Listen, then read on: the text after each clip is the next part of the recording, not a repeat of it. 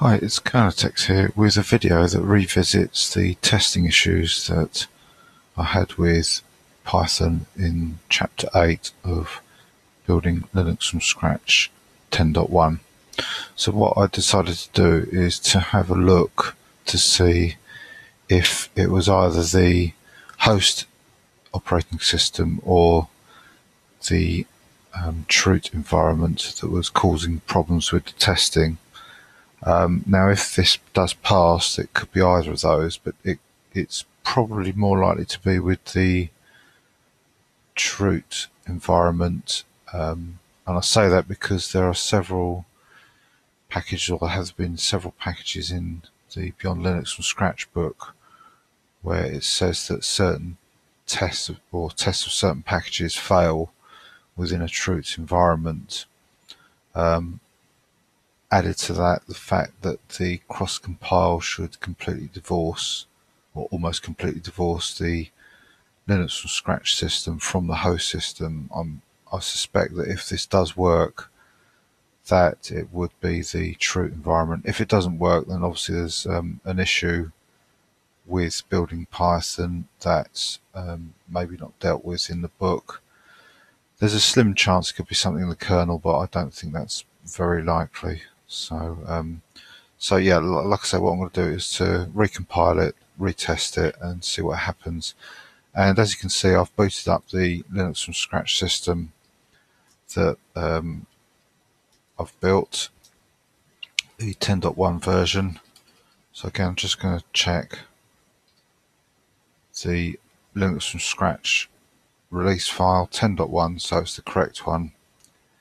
And also thought this is a good opportunity to demonstrate how to use links and the GPM copy and paste now that we've installed them to build any package basically. So I need to first of all go into sources. So that's ready there to build. I'm going to go open another virtual terminal with Alt F2, log in here, and I'm going to run links with the Linux from Scratch.org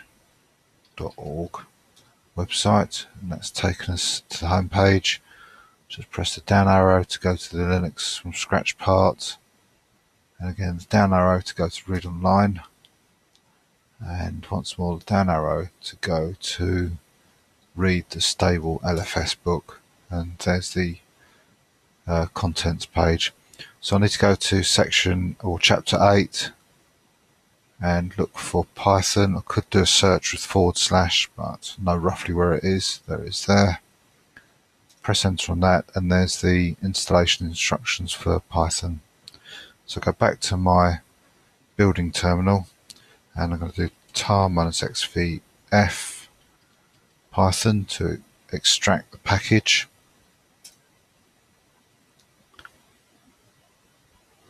And change into the directory. So as you can see, I've got network access. I haven't turned it off like I did in the building of chapter 8. If you remember, there's two issues. There was two errors that came up that were unexpected, plus there was the fact that the last test was hanging. It hung for 10 minutes before I decided to abort it, and it wasn't until I disabled the network and rerun the test that it seemed to fix that particular issue, but there's still two errors. So I'm going to see if testing will fix both those problems. The two errors that came up, I hope they won't reappear, and the last test hanging. So back to F2. So yeah, I'm in the Python directory, the source directory, ready to build. So back to the second virtual terminal. I'm going to copy this configure command. When you copy these, if I copy it like that with whole lines highlighted, what this last line will do is it will include the carriage return at the end. Normally you wouldn't want that, because when you paste this, you'd want to just inspect to make sure that what you've pasted in is correct. So you want to paste it in, just double check it's complete, that you haven't missed anything off the beginning, for example, and then press enter. So you can see that just pasted in the command and did nothing else. If I demonstrate copying that command with the whole line, you'll see when I paste it this time, it will paste it in with the carriage return straight away and it fires off. So you want to be careful that you don't copy that in. Unless it's a simple command, of course, like make or something, then there's not a lot can go wrong there. And if you did miss off the first character, it wouldn't run anyway. It would just be AKE, unless you got a binary that's called AKE in the path, then nothing would happen. So that's the configure run. And back to the virtual terminal. You can see the next program or the next command to run is make. Now, one thing that we haven't got set is the make flags. If I echo that, we haven't got make flags. So what I'm going to do is to edit the etc profile file. You can see it's got one variable that's been set in there. I'm just going to add another one, which is the make flags equals -J4. So because I've just edited that profile, it doesn't mean to say that that make flag's been set. We've either got the log out, or another way we can do it is source. There's two ways of doing this. You can either do .etc profile. That's not really recommended, because if, for example, you're writing that down or you take a print screen or something, the dot is so tiny it can sometimes get missed. So the preferred way is to actually type in the word source. They both do exactly the same thing. So now if I do echo make flags, you can see that's now set. We've not had to log out at all, we're still in the Python directory. So now I'll time this, run the make command. It'll run with 4 threads because make flags are set, and just wait a minute or so for this to compile.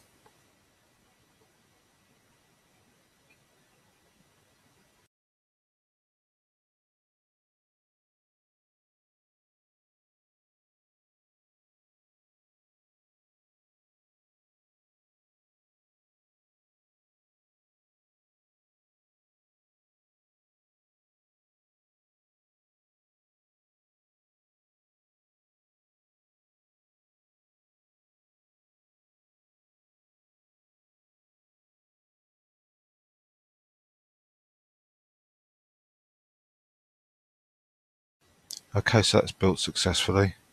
So if we go back to the second virtual terminal, so the next thing to do is to run the tests.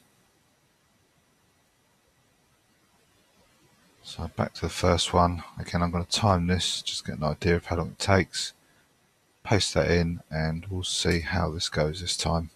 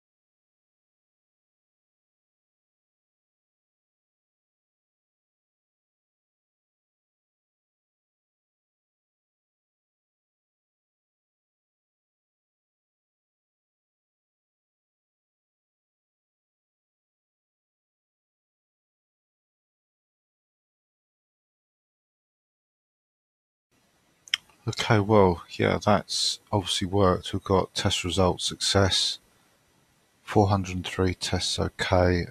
It says 22 tests were skipped. Not quite sure why they were skipped, but it looked like some of them to do with Windows, maybe other stuff that's not available in the standard LFS environment. But the key thing is that there are no failures, and also the last test didn't hang. It did seem to take a little while longer, but it didn't hang, and it obviously passed. So, as I said before, or suggested at least, that I suspect it's probably the um, truth environment that's caused those problems. So really, because I've got a good test, I need to install this version of Python because I know it's passed. The other one has some unknown unknown things about it. Was it the tests that were failing themselves, or was it the compiled version of Python that was failing and the tests were highlighting that? So because I don't know that, if it is the binaries or just the tests that are failing, I reinstall this because I can guarantee that the tests are telling me that everything's okay. So this is going to be a higher confidence version of Python to install.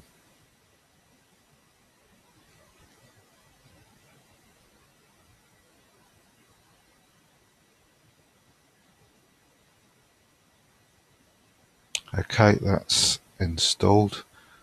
Let's see what else there is. So it's just the documentation by the looks of it, so it probably won't make any difference whether I install this or not, but for completeness I'll install it, just rerun the commands again.